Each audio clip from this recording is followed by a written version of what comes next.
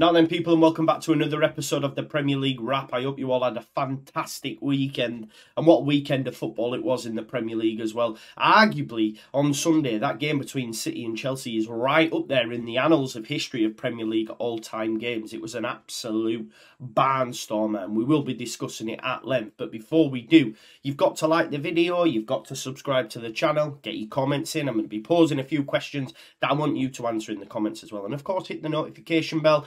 Just because it's the international break, it doesn't stop on the channel. I've got plenty planned. So, of course, make sure you've got your notification bell smashed. Let me remind you, of course, of my fantastic sponsors as well. We've got Coolmedia Marketing, helping businesses get found, seen and chosen online. If you want to generate more business, more leads, then contact Coolmedia for a free digital audit on already paid for methods of advertising through the likes of Facebook and Google, etc. The link to all the details are in the description. And of course, we need to talk Fantasy 5 as well. Big up to all yous who have signed up to Fantasy 5. The link is in the description. It's free for you to do so. And there is a £10,000 jackpot prize every week. Now, I had a much better week this week. Leandro Trossard obviously scoring more than his predicted 7.5 total. Others didn't do so well. The likes of Cine, Kudos, and of course João Pedro. I didn't pick Cine, by the way.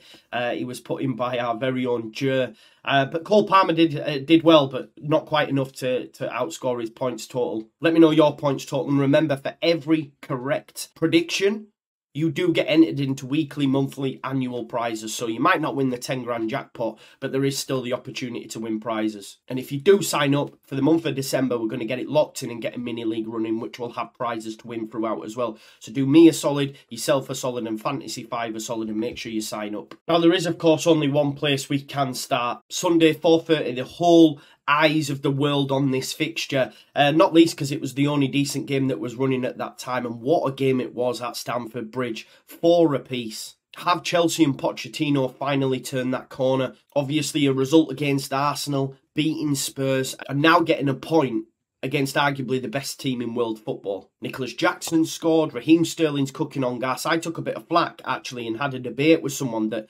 Raheem didn't deserve an England call-up. Well, I'm starting to think I look silly now, because he certainly did. Obviously, Cole Palmer has been called up since, as has Rico Lewis, and both call-ups are deserved based on the form this season. What that does as well for Calvin, he needs to start worrying, because, you know, Pep's playing Rico Lewis sometimes ahead of Calvin.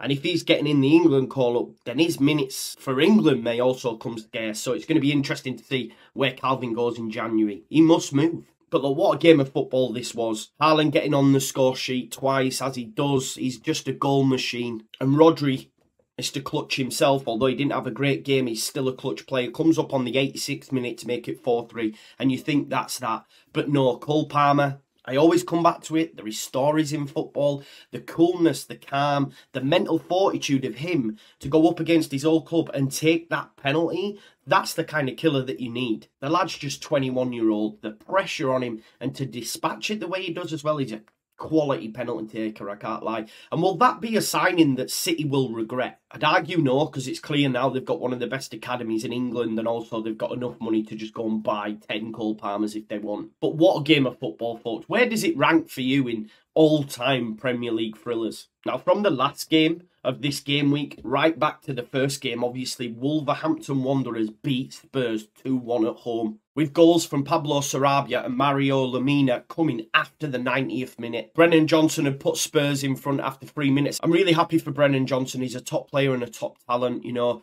Naturally, when you're lower down the leagues or at the bottom end of the Championship, you're aware of these. And sometimes I feel, and we've seen it with Arsenal and Rice, they disregard these players, and not a lot of Spurs fans were actually excited by the signing. So the fact he's coming into the side now, starting ahead of a Richarlison, for example, who they paid a lot of money for, and doing bits, it's great to see. But look, the spoils went to Wolves. That's 2 losses on the spin now for Spurs.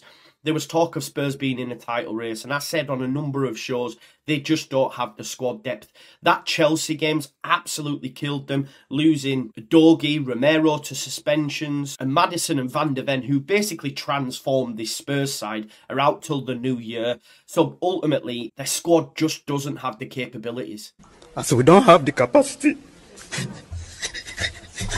And it's going to be interesting to see come January if Ange gets what he needs from Daniel Levy. The jury's still out for me. But look, all praise to Gary O'Neill. What a job he is doing. I know Bournemouth have started to turn a corner now, but it makes you think, do they regret that decision? Because he's gone in at Wolves. I've seen his post-match thoughts with the players and stuff as well.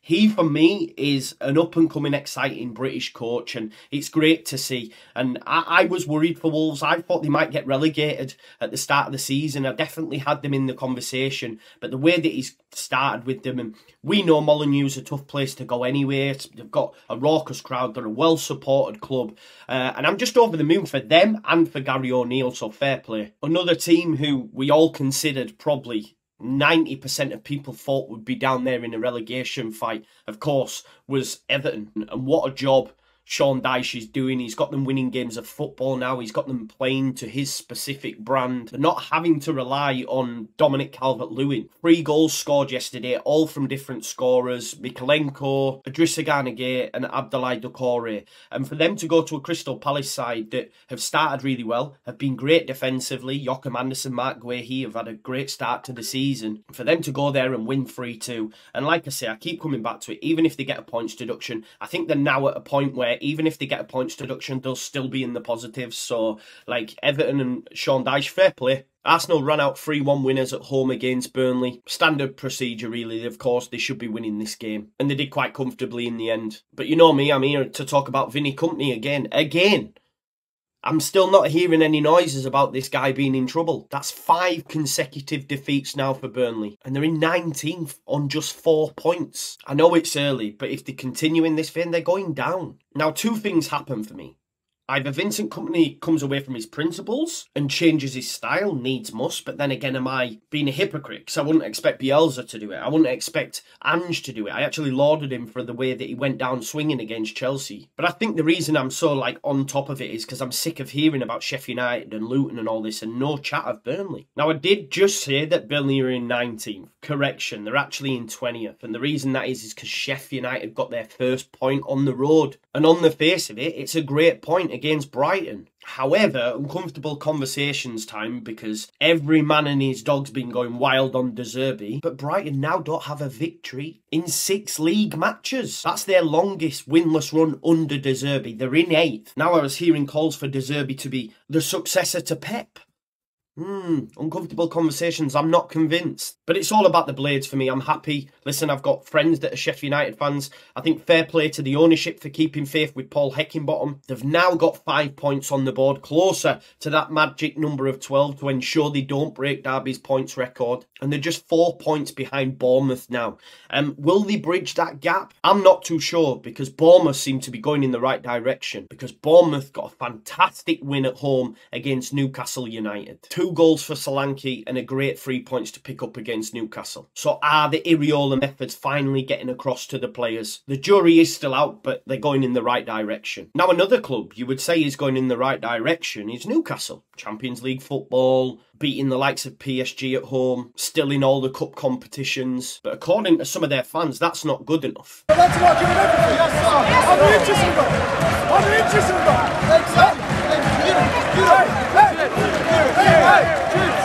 Listen, I love the Geordies, I love the Newcastle fan base, but when they're calling out Trippier or the squad for a poor performance, considering how many injuries they've got. I mean, against Man United in the Carabao Cup, they played about 9 fullbacks. They're fighting on all fronts. They're in the Champions League for the first time in 2 decades. Yes, some of their fans are having a go at the squad and Trippier. I think it's a sense of entitlement that you go, calm down, because 2 seasons ago, you were nearly relegated. I'd imagine the die-hard Newcastle fans who were going away when they were getting pammed every week, I assume they're still yeah, we just can't believe we're here. And listen, that's the same for a club like Luton. Luton obviously went to Old Trafford, were beaten 1-0, a goal from Victor Lindelof. But, having heard and listened to them, they're just happy to be here, and I get it. But here's a bit of a mad one for you. It's sort of crept up on us. Man United are actually the most informed team in the league. In the last 5 games, they've won 4, but don't let that fool you, folks. During that time, they got 2 injury time goals against Brentford, beat Sheffield United 2-1, Fulham 1-0 to a late goal, and obviously beat Luton at home 1-0. The fixtures have been favourable of late. Let's see what happens when it flips, when you've got some difficult games. And when I say difficult, I'm talking like Crystal Palace, West Ham. I'm not even talking the big boys, your Liverpools, your Cities, your Arsenals, even Chelsea at this point. So do not let these Man United fans gas it up. Ten Hag is still a massive bold fraud. Aston Villa continue to be imperious at home. It's their longest top-flight winning streak at home since 1983. They're absolutely killing it, and what a job Unai Emery's done there. John McGinn's always been underrated for me. Obviously was linked to big clubs in the past, and Villa are a big club, by the way. But he just seems to have took his game to the next level. They're flying and beat Fulham 3-1. Fulham now in 16th. Do Fulham need to look over the shoulder? Probably not, because I still think the 3 promoted teams are the 3 that go down. Liverpool, like Aston Villa, are just unreal at home. They've won all 6 of their home league games. Mo Salah got 2 goals, Tsimikas got 2 assists, and they're now above Tottenham and Arsenal. And for me, still look the team that will challenge City the most this season. And finally, just to finish at the London Stadium, West Ham beat Nottingham Forest 3-2 with the cheat code that is James Ward-Prowse getting back amongst the assists after a quiet few weeks. And West Ham needed that because, like I say, it was their first win in 5 now in the Premier League. So, you know, as good as they've been in Europe, they need to sort that league form out because it won't be long before, you know, more questions are asked to David Moyes like it was last season. And look, not that Forest will be arsed, but it's just going to be one of them seasons for them mid-table obscurity. Win some, you lose some. What we'd have given for a season like that. We had an amazing season and then a terrible season. But that's where you are now, in that sort of middle ground. Beat Villa the week before, then lose to West Ham. It's just one of them, isn't it? But listen, folks, thanks as always for watching. Really enjoyed doing this episode, as I always do. Watch out over the coming days. We've got some exciting videos coming to keep you ticking over during the international break. And as I always say, thanks as always for watching. Please do smash a like, subscribe to the channel, get your comments in, and of course hit that notification bell. And I'll see you in a bit. Peace out now.